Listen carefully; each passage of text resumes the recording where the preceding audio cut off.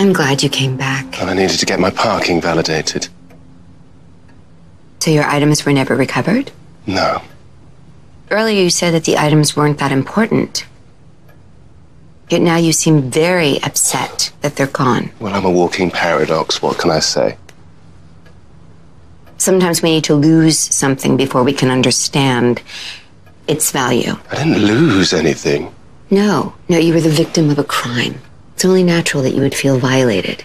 And often our feelings of loss connect to how we feel about who we are. Oh, right, so we're back on that, are we? You want to talk about my identity? Yes, because you're the devil. You told me your names, but you left out a few others. Abaddon, Belial, Prince of Darkness. Someone's been brushing up on their Sunday school. Yes, but before you fell, you were known as Samael, the Lightbringer.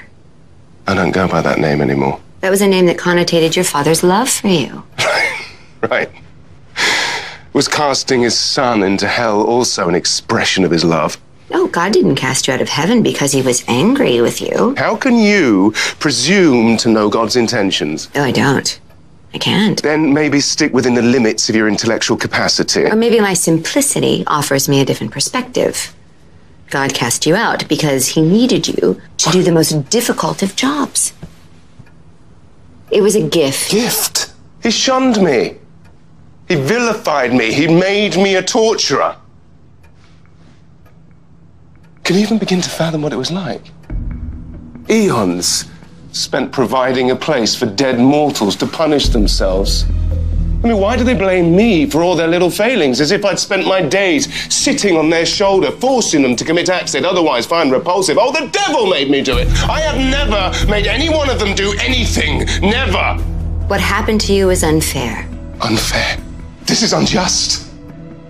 For all eternity, my name will be invoked to represent all their depravity. That is the gift that my father gave me. It was an act of love. How do you know? Because you are his favorite son, Samael. Do not call me that, please. You are his fallen angel.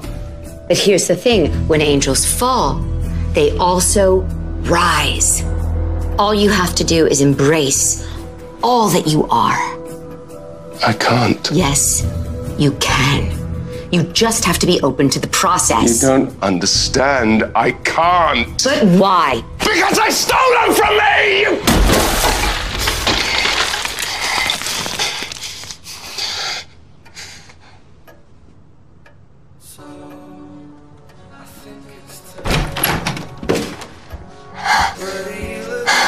I'm glad you changed your mind.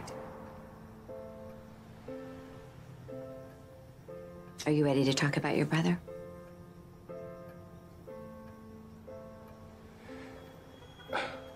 His name was Uriel.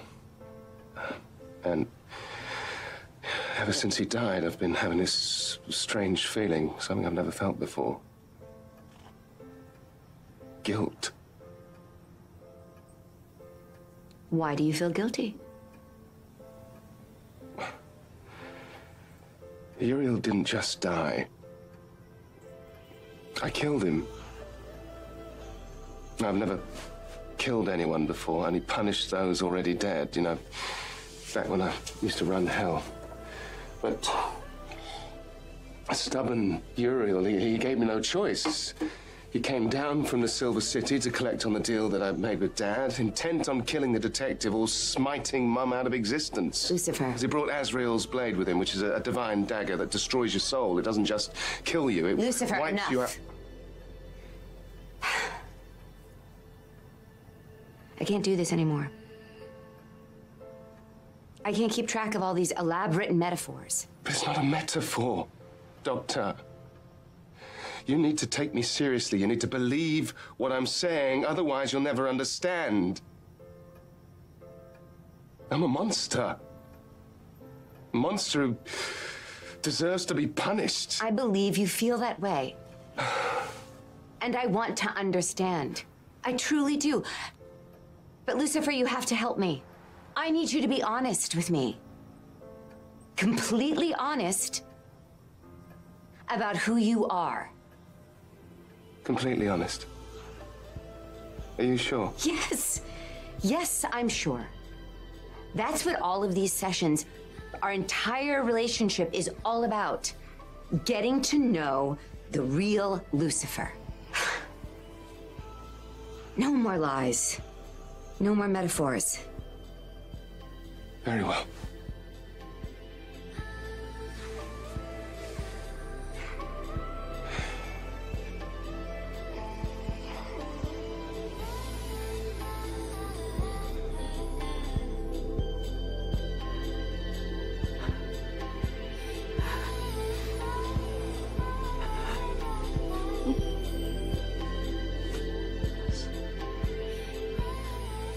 Doctor?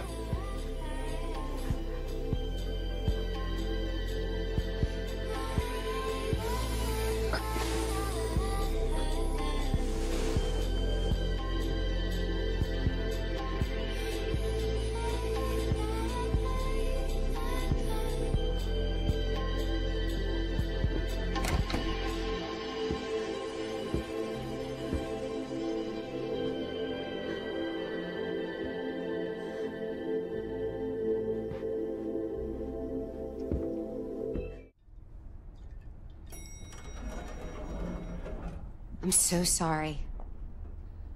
Ever since you left my office, I've been struggling between my role as your therapist and my concern for you as a friend. Friendship won. But too late, it seems. Well, I really screwed up this time, Linda. Turns out I'm just as bad as our killer. Oh, God. You killed Pierce? No. But I did try everything to get that lovesick former immortal out of the picture, when really all I should have done was told the detective how I felt.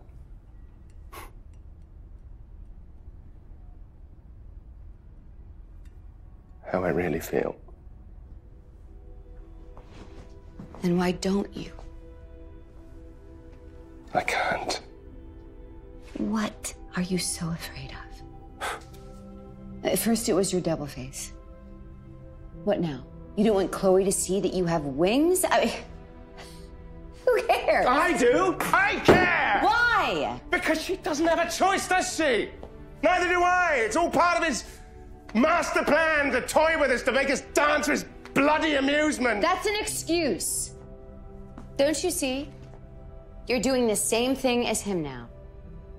By not telling Chloe the truth, you're taking her choice away. No, it's different.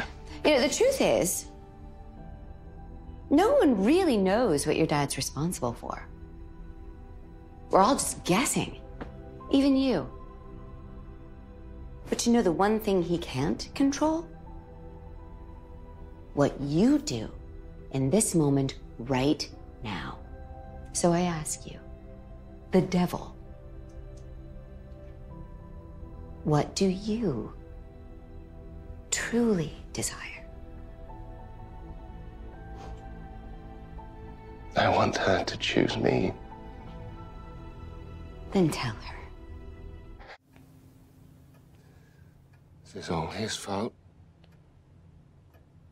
What is? Every bad thing that's ever happened.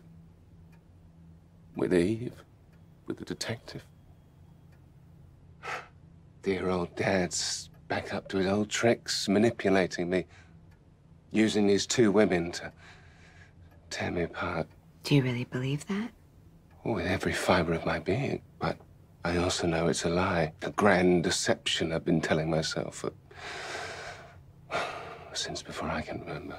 Why do you think you've been lying to yourself all this time? Because the truth is so much harder to face. What is the truth? My devil face. My devil wings, everything that's happening to me, it's my own bloody fault. I brought this upon myself. How's about that for starters? Don't you see? This is progress. Genuine progress. Unraveling these patterns of denial is the first step toward resolving these issues. No, Doctor, this isn't progress. Because if I'm doing this to myself, then the real truth is Is what? Is what? Come on, Lucifer. This will weigh on you unless you face it head on. The real truth is what? There is something rotten inside of me. I find it near impossible to drown out the constant cacophony of voices whispering in my ear, telling me I am evil. I'm drowning, Doctor. And I can't stop asking myself,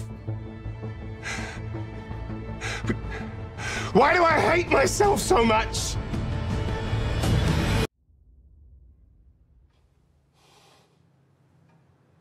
We found the people who killed Daniel. We made them pay. Okay. And how did that make you feel? That's irrelevant. My feelings don't matter. Yes, they do. You're grieving. It's important to acknowledge that.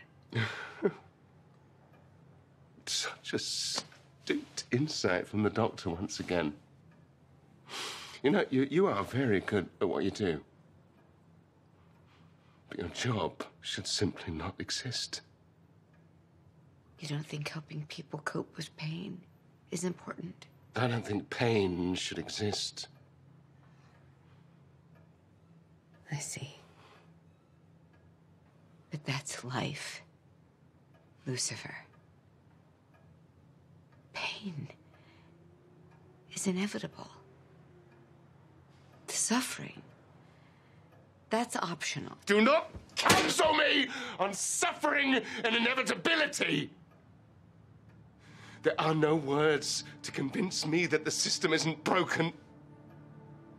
Trixie shouldn't have to suffer the pain of seeing her father ripped from her like that, and Daniel shouldn't be... Dan should not be dead. Your system is not only broken, it's unjust. Lucifer, you can't control all the bad things that happen in this world. Only how they affect you. That's where you're wrong. See, there is something I can do. Before, I wanted to be God for the wrong reasons, but now I no longer want to be God. I have to be God. Lucifer, what does that mean? It means that we are going to war.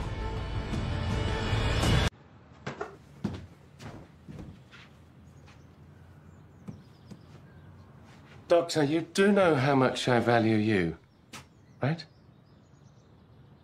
I make a pretty good therapist, don't I? Well, slightly better than good. But I meant as a person, Linda. I hope you know that you truly are one of the most wonderful friends that a devil could ever have.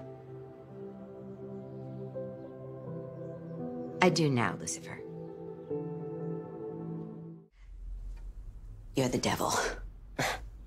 Things were much less complicated when I thought you were just another average delusional patient with a complicated family. Well, I've never been average, Linda. Mentally, physically, and as you know, sexually. Oh my God. I had sex with the devil. Many, many times, and you're welcome. Okay, now see, that I understand. Narcissistic tendencies rooted in a complex paternal relationship and a disrupted adolescence. See? Just another screwed up patient, and you can treat me as such. All right. Let's do this. The doctor is in. Lovely.